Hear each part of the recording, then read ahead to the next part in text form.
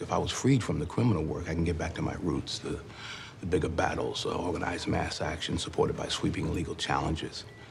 With my skill and experience, I'm quite certain I can get this organization right back in line with its core beliefs. This organization? Yes. Yeah. I wasn't aware that we had strayed. Well, I'm not talking about nickel and dime reformism.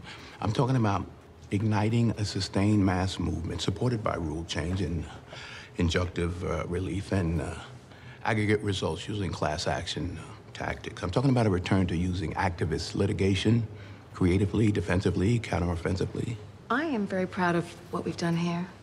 I think we are making significant headway in many areas. Oh, in my experience, that's an excuse to feel good and to slack off.